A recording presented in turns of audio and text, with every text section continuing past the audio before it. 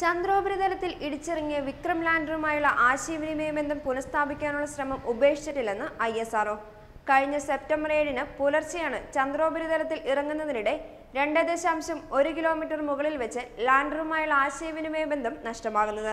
ലാൻഡറുമായി ബന്ധം പുനഃസ്ഥാപിക്കാനുള്ള സാധ്യമായ എല്ലാ ശ്രമങ്ങളും നടത്തുമെന്ന് ISRO chairman doctor K Shivan പറഞ്ഞു.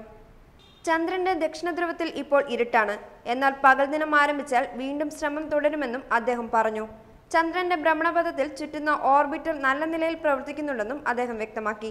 പേടകത്തിന്റെ പ്രവർത്തന കാലാവധിയായ ചന്ദ്രനിലെ ഒരു പകൽ ദിനം സെപ്റ്റംബർ 21-ന് അവസാനിച്ചിരുന്നു. ചന്ദ്രന്റെ ദക്ഷിണധ്രുവത്തിൽ ലാൻഡർ ഇടിച്ചിറങ്ങിയ പ്രതലത്തിന്റെ ചിത്രം നാസയുടെ പേടകം പകർത്തിയിരുന്നെങ്കിലും ലാൻഡറിനെ കണ്ടെത്താനായിട്ടില്ല.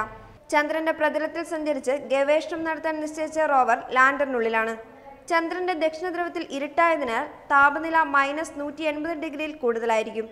ഈ സാഹചര്യത്തിൽ പേടകത്തിലെ ഉപകരണങ്ങൾക്ക് കേടുപാടുകൾ സംഭവിക്കുമെന്നും അതിനാൽ ആശയവിനിമയ ബന്ധം പുനഃസ്ഥാപിക്കാനുള്ള സാധ്യത കുറവാണെന്നും ശാസ്ത്രജ്ഞർ പറയുന്നു. ഇടിച്ചിറങ്ങുമ്പോൾ ഉപകരണങ്ങൾക്ക് കേടുപാടുകൾ സംഭവിക്കാനുള്ള സാധ്യതയും ഏറെയാണ്.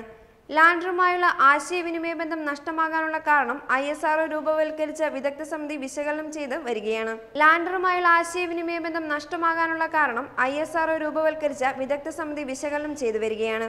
News desk, top news Kerala.